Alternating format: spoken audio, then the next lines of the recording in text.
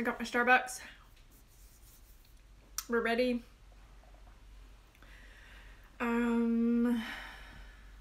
Java chip probably wasn't the best idea. Sorry if I have anything in my teeth today. Next time I won't get that for lives.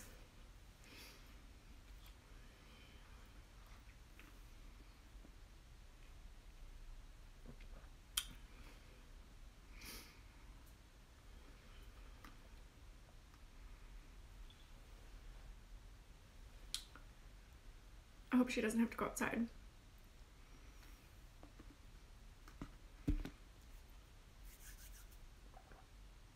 Okay. So I think I'm gonna get started, and I'm hoping that I can save this video and add it to my Instagram TV later. I'm not sure how to do this. I'm learning this stuff as I go. So today I wanted to talk about 5 things I do for spiritual wellness. I have to share my notes. It's just all over the place notes. So I'm going to be looking down at my notes. The live stuff is super new to me, and I want to keep the train rolling. So the first thing I do want to say is that I'm not a guru, right? I'm a human here, learning lessons just like everyone else. So I'm not like on some higher level than anyone else. Okay. And actually the days of the guru are over, in my opinion. You don't need a third party in order to connect with the divine. And to me, there's no room for dogma in spirituality. It's just whatever feels good to you. Okay. So what I'm going to talk about today are just things that I do for my spiritual wellness. And so you can take whatever resonates with you and leave the rest. Okay. So I'm going to get started with the first thing that I do for my spiritual wellness. You can probably guess is meditation. And for a long time I did guided meditations only.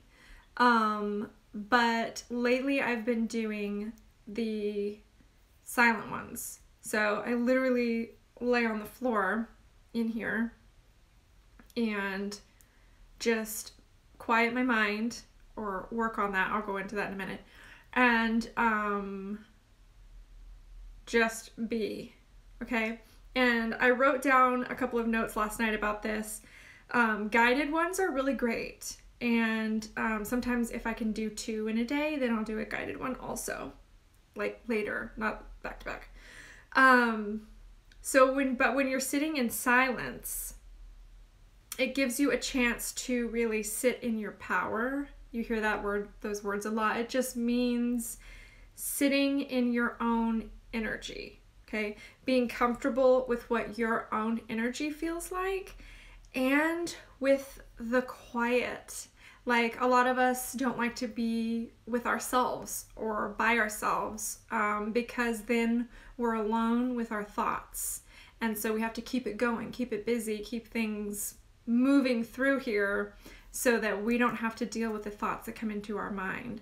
So for me, the silent ones have really helped, excuse me, because of the fact that it's giving me an opportunity to work on redirecting thoughts. When people say quiet your mind or anything like that, stop those thoughts or whatever, I don't know if you've noticed before, but it kind of feels like it runs on its own. It's not really something that you can stop. So redirecting is something I prefer to use. So if you get something come up that you don't want, right, because you're trying to be quiet, you're trying to quiet your mind, there are a couple of things you can do. You can just focus on your breath. Like you can literally say in your head, in when you breathe in, and out when you breathe out. Just keep doing that, in, out. You can count your breaths. You can even focus on a mantra, like say a couple of words, just a couple of words that you say, or just one word over and over again until it's kind of comfortable, then leave it. And then if they need to come back, you know, if the thoughts start coming back, then you can redirect again. And I know for me, sometimes I'll do, Brendan Burchard talks about the one, he just says release. And that seems to work too, because it kind of helps wanting to pull it down, like release your shoulders, release the tension, and then also it helps redirect the thoughts, okay? Because your mind will run amok. That's what it does sometimes. So we want to, I do the quiet one right now because I'm learning how to better redirect those, and also the difference between what's my energy and what is Spirit's energy, what is specifically Archangel Metatron, who I'm working with right now. What does his energy feel like? How do I know when he's here? And if I'm doing so many guided things, I can't pay that attention as well, okay? So that's for me, that's number one. Number two is grounding. So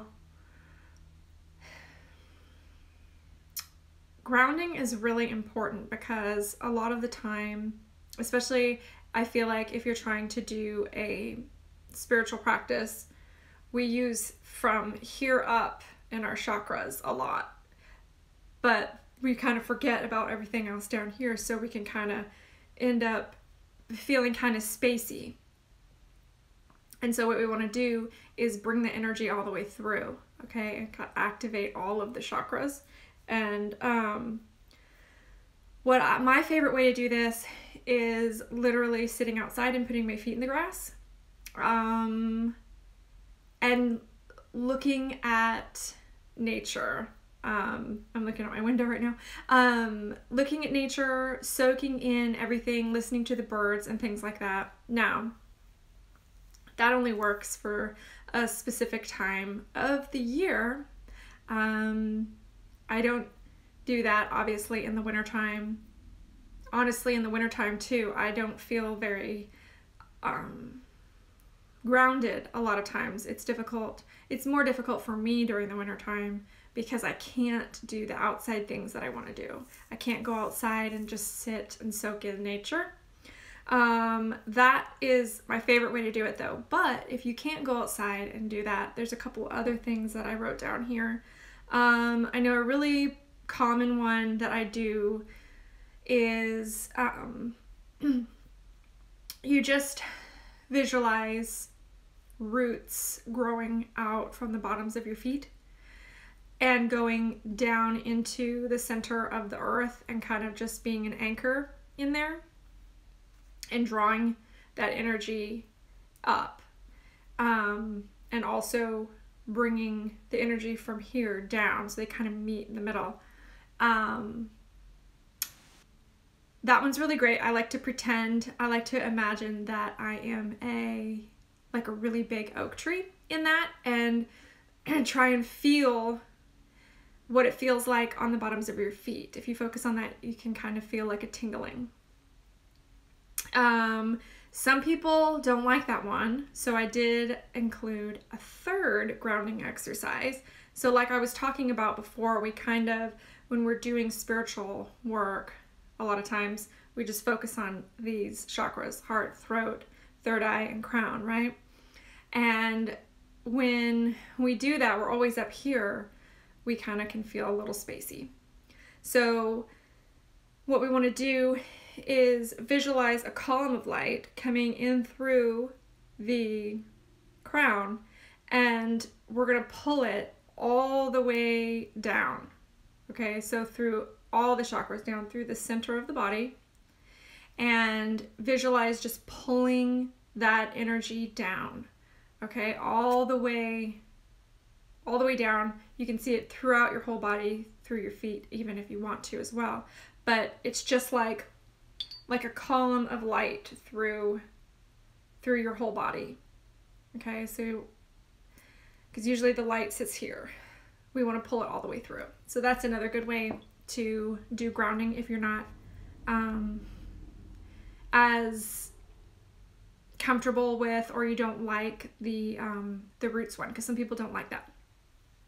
But like I said, my favorite is the grass and the sitting outside, because I always say I'm a lizard on a hot rock. I need my time to sit outside.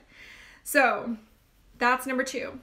Okay, number 3 for me is Hertz music. And I know you guys have probably heard of this before, but it's something that I find is really important for me for how I feel. I'll listen to it while I'm cooking or cleaning or doing pretty much anything. It's running in the background. But Hertz music, if you don't know, has different frequencies in it. So like hertz, like the different frequencies of sound. And there are different ones that are related to the different healings and connections. So you could have one for like physical pain, you could have one for opening your third eye, balancing your heart chakra, throat chakra, ascension. There's literally many different vibrational matches on the Hertz thing. You'll have to look it up. All I know is it works, and there's different ones for different levels of healing or connection that you're looking for. So if you want, you can Google Hertz music to see what the different frequencies help with, or you can just search it on YouTube, and then you'll come up with a bunch of different ones that you can actually listen to. Sorry, you guys. I got like a throat chakra thing happening. Okay. So if you search it on YouTube, you'll have a bunch of different ones come up that you can listen to. My favorite channel for this is called the Shamanic Meditation channel, and they have these Hertz ones, but they also have some Native American chanting and drumming, which is like my favorite thing.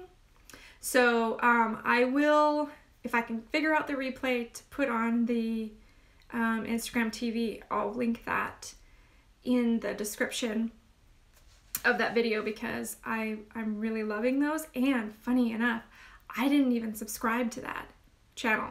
I just was on my YouTube one day and that was in my subscription list, and I asked everybody and they didn't do it. So I've been listening to it, and I feel like it was definitely something that I was supposed to be listening to, because I love it and it helps a lot. Okay, so number 4 is Himalayan salt bath. So like the pink salt, once a week.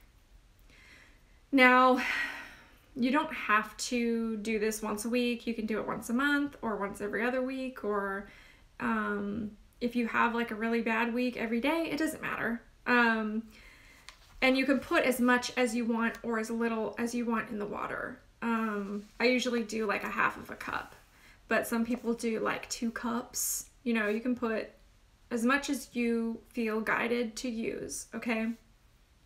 But there's something about salt water.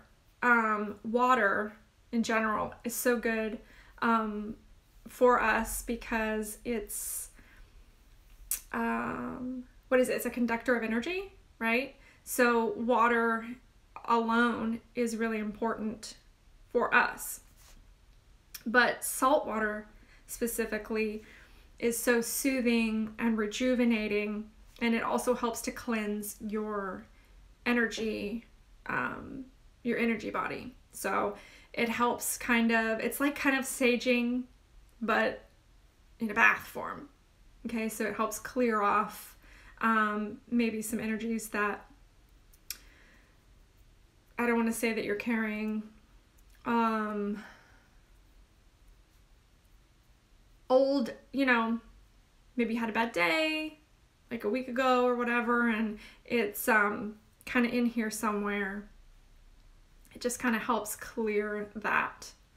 The salt water does. And that's why, like, when you go to the beach, you go to a beach vacation, and first of all, you don't want to leave, and you come back feeling so rested and recharged. It's the salt water and the salt in the air. It's that whole like, it's the whole vibe, you know? It's clean. It cleans your energy. You can put some essential oils in this as well. Any that you want. You could do lavender, you could do frankincense. I like to use the Peace blend from doTERRA. It's got, I think it has like frankincense and myrrh in it, and I can't remember the other ones, but I really like that one. So whatever feels good to you, you can put in your bath. Now, if you don't have a bathtub so that you can't do this, it's okay. What you can do is just use your intention when you're taking a shower. So you can just use the intention that the water is washing away all of those energies that you don't want around you or in your energy field, and just imagine them going down the drain. It's fine. And if you wanted to, you could get like one of those pink salt lamps and put it in your bedroom, and put pink salt in your diet. That's what I use for all of our salt. We don't use regular salt. So those are a couple things you could do if you don't have a bath. Okay, number 5 is trust. So for me, my spiritual wellness goes right out the door the minute I stop trusting and I start trying to control. Okay, so for me, trust is extremely important. Trust in my spiritual team, trust in the universe. Okay, if I'm trusting in the unfoldment of my path, so I'm not trying to push and I'm not trying to force things and I'm not trying to make it the way I want it, then that leaves me available and open for guidance to come in. Okay, so I'm trusting, it puts me in a receiver position, and so I am available for what wants to come in. And when I'm in that state of flow, it's much easier for my spirit team to communicate with me. Okay.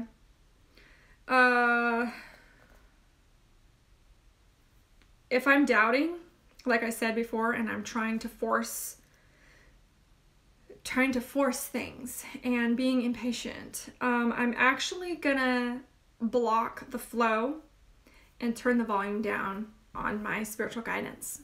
So when I get into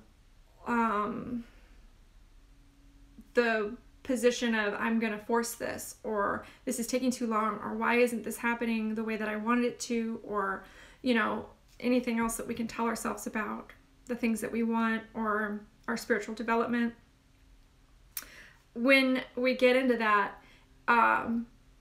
everything just goes block. Everything just blocks, and it makes it a lot harder to hear the guidance that's trying to come in from your spirit team. This is something that I've noticed for myself. Now, this one is work. This one's work. It is like a relationship, okay? Because it is a relationship. It's your relationship with your spiritual team, your relationship with the divine, with God, universe, all that is, whatever your specific term is. It is a relationship. And the more you trust it, the smoother that goes. And it is work, and it will always be work. Because we're human beings and we have an ego, and we want to push and force, and we want our way, and we want it now, Veruca Salt. So that one is really important. I have found trust, okay? And then I have a bonus one. So number 6 is gratitude. And the energy of gratitude is like the feeling of unconditional love, okay? It's the energy of unconditional love. And it links us, gratitude links us directly into the heart center. And makes it possible for this center, this heart center, to expand and to heal. So when we are being grateful for lessons that we've learned, connected to things that may have been negative or things we didn't want, when we're able to be grateful for the lesson rather than being bitter for it happening, we can heal. That allows expansion of the heart center, and we can heal around that, okay? And this is just my opinion, but in my opinion, in order to have spiritual wellness, you have to be working on your heart center. It's the heart. Everybody wants the third eye. Oh, how can I open my third eye? What are some exercises to decalcify my pineal gland? This thing could be wide open, just as big as ever. If your heart is closed, there's no communication between the two, and in my opinion, you're not ever going to go anywhere. So I think the heart center is the most important part, the most important piece of your spiritual journey, your spiritual awakening, okay, is expanding and healing this center in order to allow what wants to come through, okay? So if you're working on trying to develop your intuitive gifts, if you aren't clear here, what comes through can't be clear, okay? That's just my opinion, but I think the heart center is the most important. So a little exercise that you can do if you'd like to, when this video is over, get out a piece of paper and write down 3 things that you are truly grateful for. And pay close attention to the feeling you get around your heart as you're writing these things and you're thinking about them. What does it do here? For me, it feels like this, like a slow expansion. And sometimes it can feel kind of emotional, like extreme joy. And then you'll know that way you can kind of understand what I'm talking about with the feeling of expanding that area. And then if you could do that like every day, just write down a couple of things that you were grateful for, or you could just say them in your mind when you're going to bed at night. You don't have to write them down if you don't want to. That's a really good practice to do, is gratitude. It helps this expand. So those are my 6 things that I do for spiritual wellness. And thank you so much for watching. I've got a notification here. Okay. Thank you so much for, oh my gosh, there's another one. Okay. Thank you so much for watching, and I will see you guys on another live. I was going to do tomorrow, but it's Sunday, so I'm not going to do lives on Sunday, but I'm going to try to do them all the rest of the days of the week at 10 a.m. Pacific. So hopefully you guys can join me. I'm going to see if I can get this into Instagram TV. So you guys have a great weekend.